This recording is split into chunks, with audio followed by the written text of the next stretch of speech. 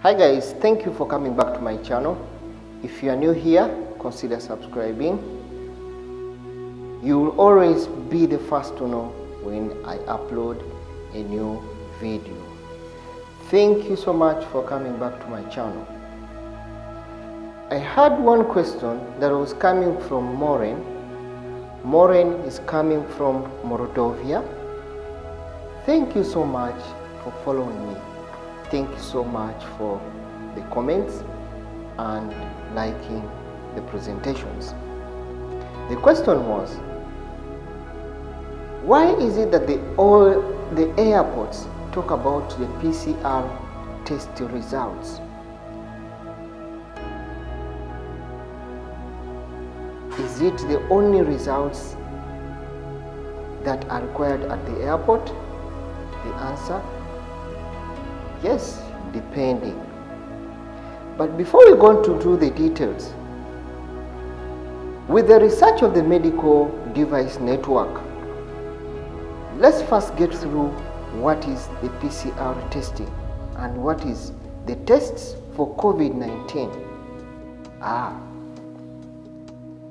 The test for COVID-19 can be divided into what we call the antigen and antibody tests, both of which use different kinds of samples to search for different hallmarks of SARS-CoV-2, the virus. Medical Device Network takes a closer look at the different types of COVID-19 tests. One is the polymerase chain reaction, which is well known as the PCR tests. These are sent away to a lab to diagnose the disease.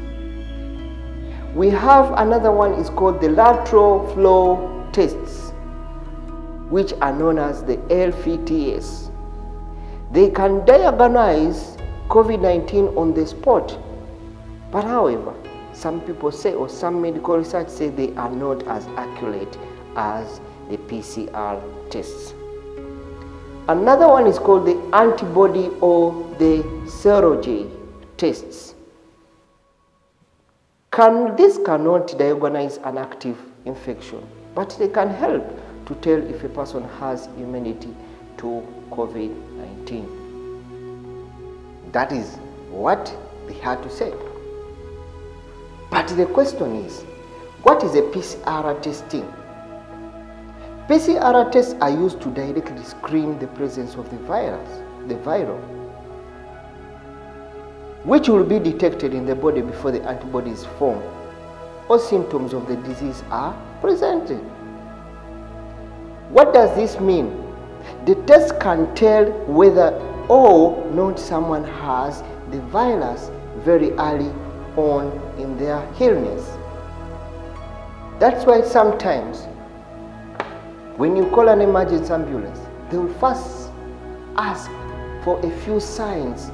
How discomfortable do you feel with your body? What signs do you see with yourself? Then they can quickly have the response to you. During a COVID-19 testing, a substance known as a reverse transcriptase or a DNA polymers are added to what we call a nephrology sample in the lab. This is a small bit of biology, but we need to understand the whole concept. This is so that enough copies of RNA are present to signal what we call a positive result. We can say that, well, what we have to know is that the PCR gives us a good indication of who is infected. That is per the University of Sussex Senior Lecturer in Microbiology, Dr. Edward White. They can be isolated, get in contact with people they have been in touch with, so they can be quarantined too, just in case. That is why some countries, they have what we call the different apps. They will tell you if you get suspected or if you came near to a person who has the COVID-19, you will also be separated and quarantined so that you can try to see if you can have the signs of contraction at one way or the other. Sometimes they would say you have to self-isolate yourself away such that you can see that you have the signs or not. However, PCR still has its caveats. The types of COVID-19 tests need to be sent away to a laboratory for analysis, meaning it can take days for people to find out the results. False negatives can occur up to 30% of the time with the different PCR tests, meaning they are more useful for confirming the presence of an infection than giving a patient the all clear. When we look at the Warwick Medical School Honorary Clinical Lecturer, Dr. James Gill, said, during the course of the outbreak, the PCR testing has been refined from the initial testing procedures and with the addition of greater automation to reduce errors. As we are looking at the swabs taken from people who have a lot of other organisms floating around, we are essentially dealing with the question on how right the results we are looking at. That is a per Dr. Warwick from the medical school, honorary, and a clinical lecturer, Dr. James Gill.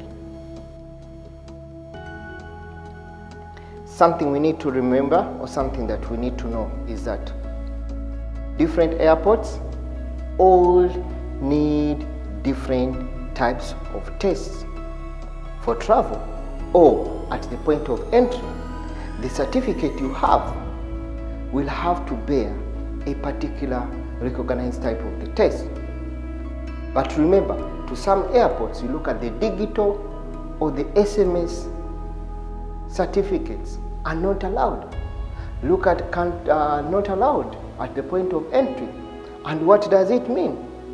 They will require you to take another PCR testing on arrival, which sometimes may be a little bit very expensive for people without an extra coin or money with them at the time of arrival.